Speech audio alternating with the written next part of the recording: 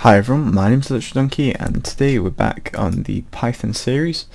Today we're going to start work on one of our first options. I'm not entirely sure what we're going to do as our first option, but first what I'm going to do is introduce something that we'll be using throughout to make things look a little bit nicer, and I'll explain it as we go along. So, I've got the look on. I've also, you may have noticed, swapped to VS Code instead of Atom. It's basically identical. As you can see, it looks pretty much identical. The only difference is that it doesn't have a few bugs, like my Atom wasn't working earlier, so I kind of just ditched it. But anyway, we're going to go over a topic today, importing. So importing isn't something you would do in GameMaker because everything comes with it, but in Python you get a few set out things you can do, most simple things, and then anything extra you want to do, you need to import the packages. So I'll explain to you as we go along which packages you need. They always go at the top because it's the first thing you need to do, and yeah, that's kind of the gist of it. So probably the most common one I use personally is probably random. You can see if you're using like a auto thingamajig, it comes up and tells you, and especially if you're using some sort of debug thing like I am, you can definitely find out whether it's working or not. So yeah, the one I use most is probably random, but what we're going to do in this video is go over something which is quite cool, I think. So I remember in the last video these were called like D and H or something. So we want this option to print D, and for the moment we'll just make this one print H.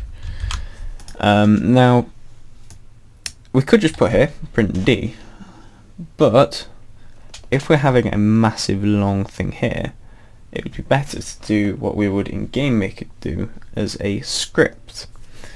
And now obviously to do a script in Python, all you do is literally make another file. So we'll call this one option1.py, and yeah, there we go. We've made our secondary script. Now in the script, of course, all we want to do is print, what was it, D. That's all we want to do in our script.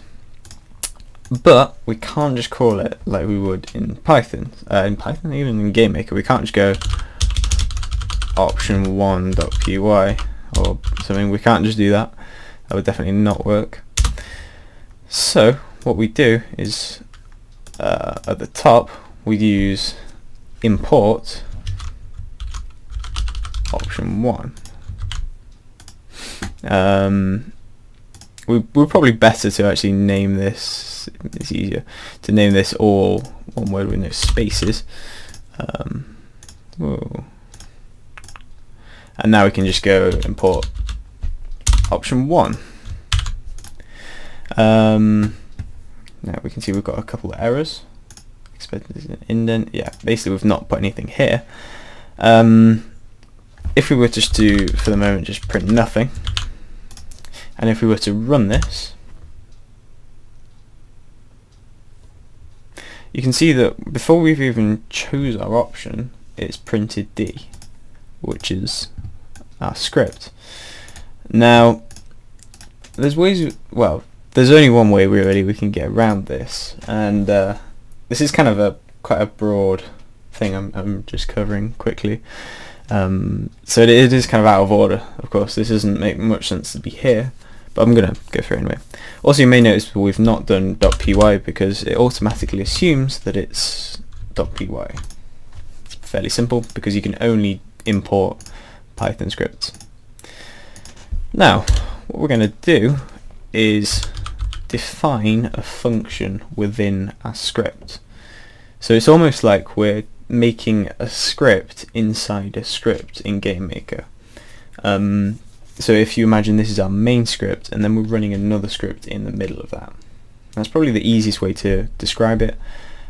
Other languages definitely just have functions like this.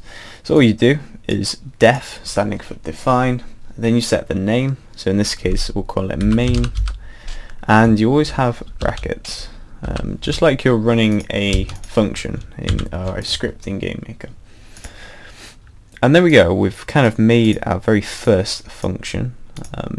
We've defined it with the word name, and now to call this, all we do is we just say that little bit there. And within this function, we're just printing D. It's a pretty simple function, it's not going to do much. But now if we were to run this, you can see we just go straight to the menu. So before, we just had the print D before the menu, and now it's not there at all. And this is because this hasn't been called yet. So because it's not been called, it means it's just, you know, it's not going to print anything at this point. Until it's called, nothing happens here. So what we're going to do is we're going to call it. We're going to go option 1 dot main, and it's almost as though you're calling from an object, which is the file we've imported, and then dot main. So this is in GameMaker, we would have object dot and then a variable. It's kind of like that. And now if we were to run this and we choose option 1, there you go, we printed D. And this is not running from here, this is running from our secondary file. Now of course you may be thinking, you know, what is the point in this? What do we gain from using this?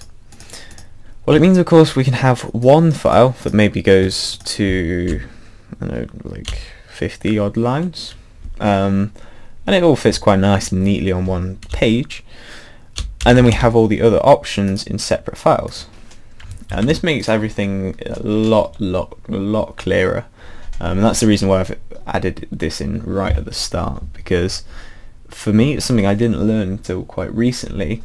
And at that point I thought, well, I wish I'd known that before, so I could have made a long script a lot simpler, especially when learning. So that's what we're going to be using for the rest of them. I'm just going to presume now that we've made one that you can make another. So all you would do to make another is obviously change this to option 2, and then just change the name to option 2.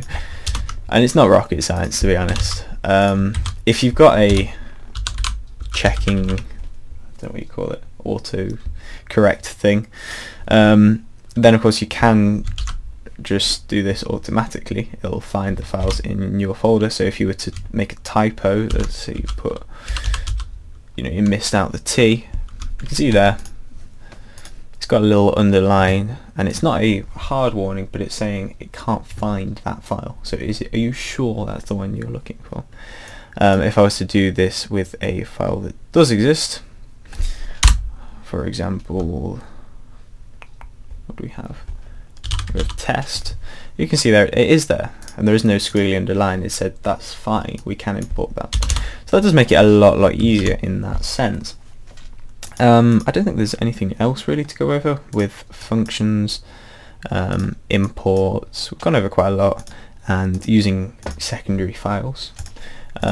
So yeah, if you need to refer to this in the further videos, all I will do in the further videos is have these open.